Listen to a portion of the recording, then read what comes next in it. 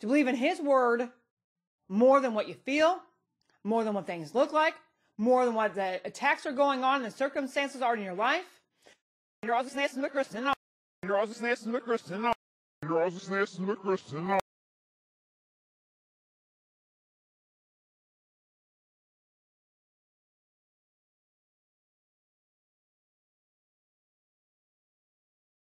By our words we are justified, by our words we are condemned. How did God speak the world into existence? He spoke the world into existence by words. Or with businesses. Or with businesses. Or with businesses.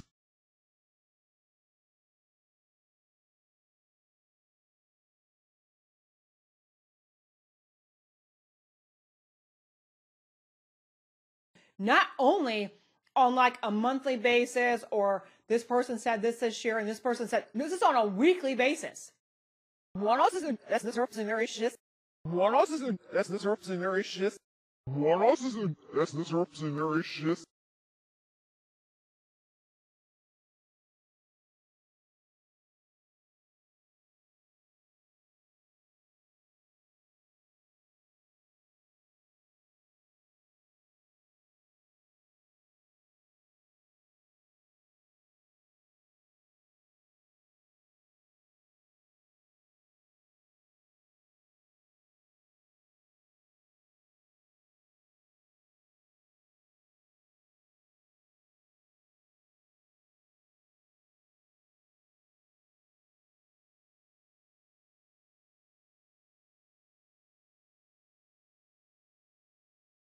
It's amazing how God's words are being spoken and magnified through so many people.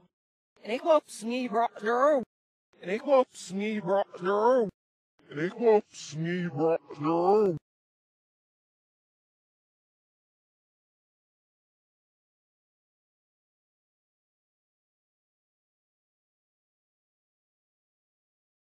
So it's amazing. It's amazing to see, because we, like I said, we read your letters and we read the emails, and it's so amazing to see where people were a couple of years ago. My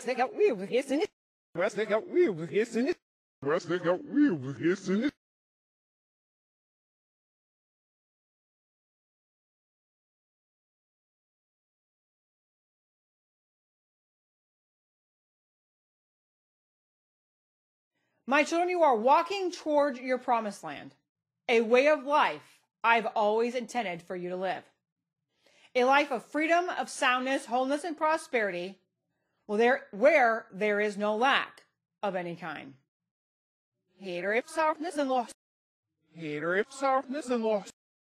Hater if softness and loss.